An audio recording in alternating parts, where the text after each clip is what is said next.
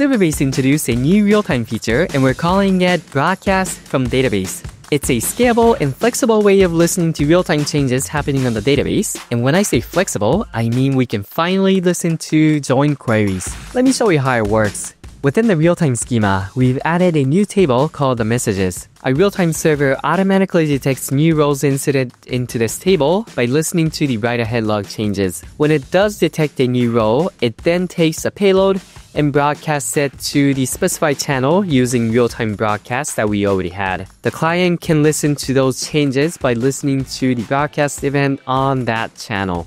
So basically, all we have to do is to insert a set of payloads into the real-time messages table in order to broadcast it to a specified channel. And to help you do that, we introduced two new database functions, realtime.send and realtime.broadcast changes.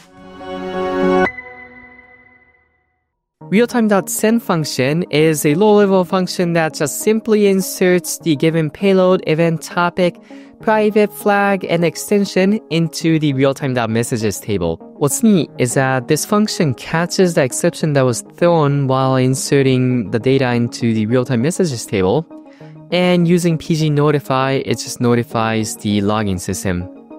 So it doesn't keep the exception being thrown. This helps a lot when you're trying to use this function within a trigger. Within a trigger, if there was an exception thrown, all the processes roll back.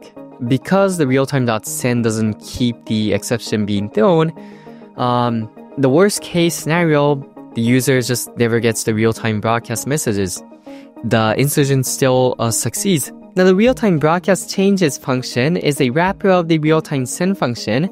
It just helps you format the data in a similar way of existing Postgres changes of the real-time feature. So the way it works is we can set up a database trigger using either the send function or the broadcast changes function. And whenever a data is inserted, updated, or deleted from our specified database, we can insert that information into the real-time messages table and broadcast that information out to all the connected clients. Let's take a look at an actual example. On the left, we have logged in as John. On the right, we are logged in as myself, Tyler, and they are having a conversation with this chat app. So John is gonna send hi to me. And there you go. I received that message in real time as soon as I send it. So, I can say something like, how are you? And we can have a conversation, just like that.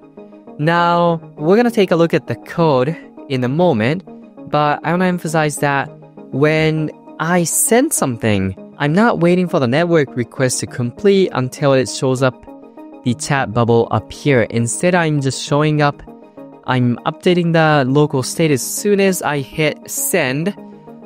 So keep that in mind.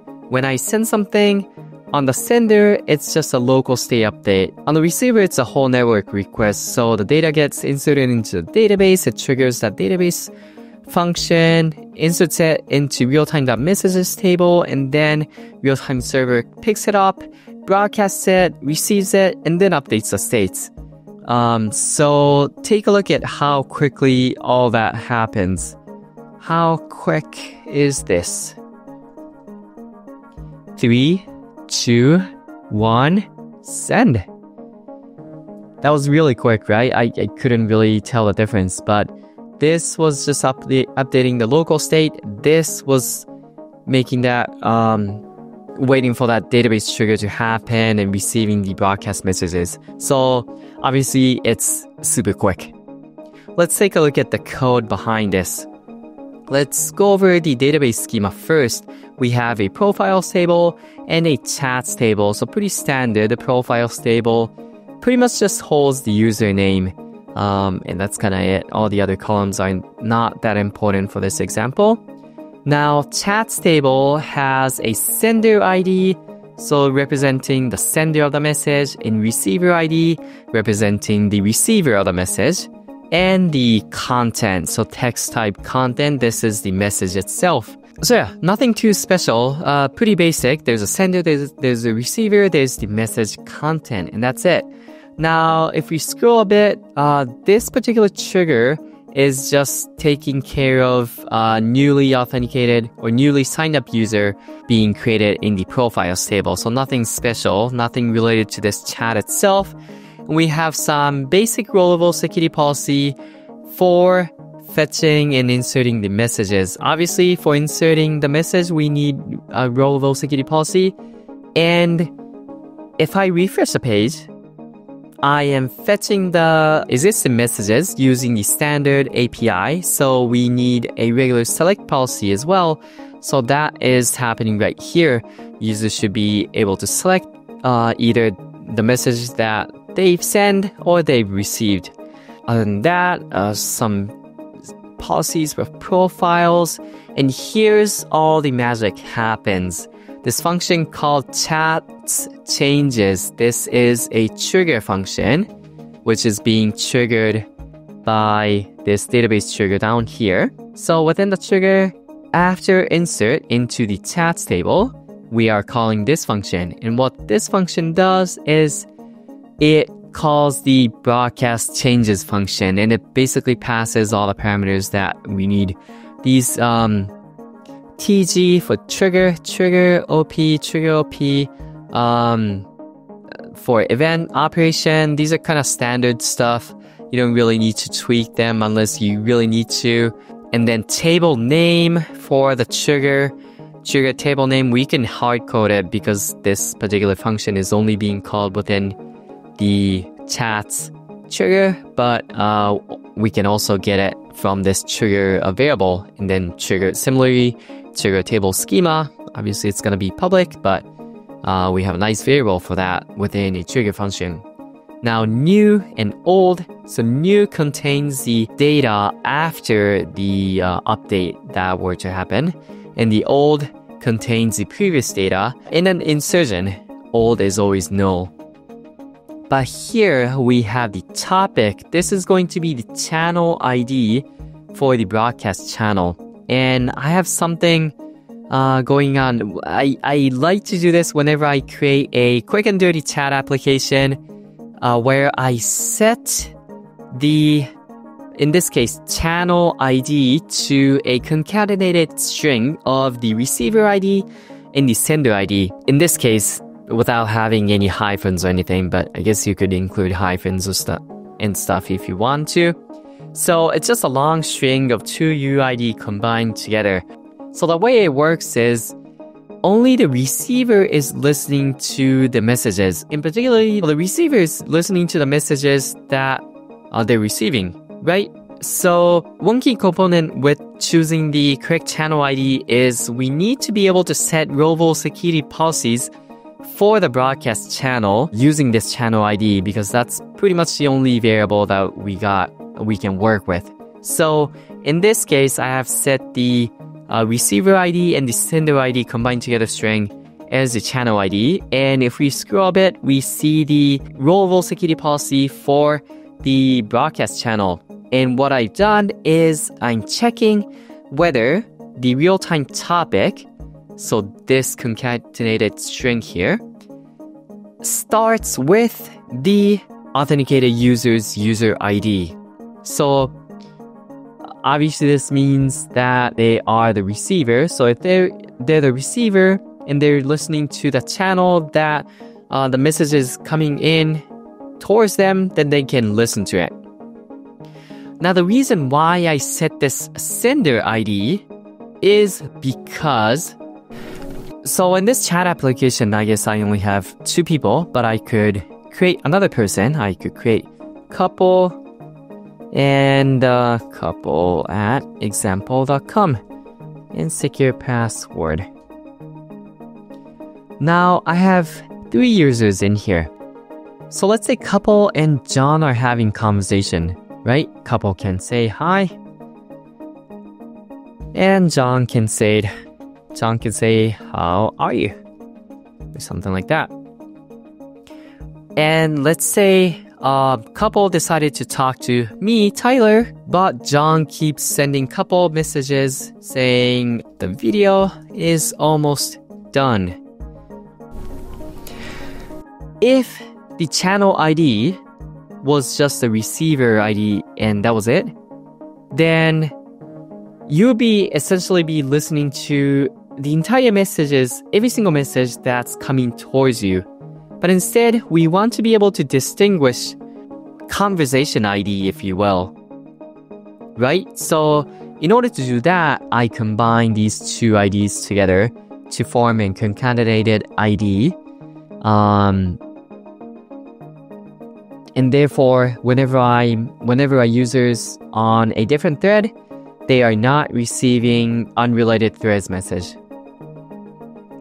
Anyway, this was just a quick and dirty chat application that I created. But yeah, I really like this trick of combining receiver ID and sender ID to form a conversation ID, if you will. So this was a basic example of using broadcast changes, and we're not doing anything fancy. We're just listening to a single table, and whenever new data is inserted into that single table, we are broadcasting it. Now let's take a look at the UI code. So there's a lot going on here, but a lot of them is just fetching profiles for other users and fetching existing messages. But here is the important part, listening to the broadcast changes. So whenever we listen to broadcast changes, one thing we have to do is we have to call set auth on real time. This is just like a standard protocol. And then we can listen to the channel. So here's the concatenated string of yourself. So you're the receiver in this case. So receiver ID and the sender ID. Selected user is the sender in this case. So we have that channel ID specified. If we are using broadcast changes functions on the database, the channel's always going to be private. In this case, it's a chat application, so it should be private. You don't want your messages to be leaking somewhere else. So it's a private channel. Make sure to set that if it's a private channel. And then we're calling on broadcast. Now the event is insert because right here we have set the event to be trigger OP, which stands for operation, I believe. In this case, it's insert. It's either insert, update, delete, or truncate. But we are just listening to insert. If you just want to listen to everything, you can just do this to listen to everything. But we only want to listen to new messages coming in. For the sake of this application, we don't take care of updates or deletes. So here's a bit of a confusing part. Within the payload, there's a property called payload. And in there's the record. That is the new that we are sending over. So with this, we get the newly inserted data. I'm casting it as type chat. That's the local type for handling chats. And I'm just setting a new state, appending that new chat at the end of the list of existing chats. Pretty simple, right? And remember to call subscribe after everything else. But yeah, pretty simple. So all you have to do within the client side is a standard broadcast. So for this part, we were only listening to a single table. But now let's take a look at what it looks like to listen to join queries. So I have updated the UI a bit. Now we have this avatar showing up. But when we send a fresh new message, hit send, then for the new message, the avatar doesn't show up because I've configured it in a way that the avatar has to be fetched in real time, and we haven't edited that part. Right now, only the message itself is being sent out in real time. So let's update our code, our backend code, the database side code, to make sure that not only the message, but we also send the profile information as a join query to the user. So what I have done here is I have copied this entire function, created a new migration file, pasted into it, and then edited it so that the profile information is also joined and sent over along with the chat's information. So what I've done here is I'm calling the realtime.send function, and I kept on saying joins, but we already have the chat's information, so the actual query itself doesn't need to use joins. It can just select a single profile and then construct a JSON object using that profile data as well as the existing new variable data. So we are constructing a JSON object like ID, content created at, sender ID, receiver ID, all the chat stuff. And then we are adding a new field called sender profile, which fetches the sender information from the profiles table and converts that to a JSON format. And this entire thing is a payload. And we are also passing the event, topic, and it should be a private. So true is private. So yeah, just with this trigger function, we are able to send over the profile information as well as the chat information. So let's test it out. So John says the video is ready. And there you go. John's profile is showing up right here. That means the profile information as well as the chat information was sent over in real time from our database. This was obviously a fairly simple example, but you can expand this and, for example, set multiple database triggers on different tables. For example, we have the profiles table, chats table, maybe there's a likes table, and you can set up database triggers on all of them. And if there was a change on any of them, you can broadcast the join data so that the user receives the latest information on messages, profiles, and likes or whatever tables you have. It gives you maximum flexibility of listening to database changes from the client, and I cannot wait to see what kind of things you build with it.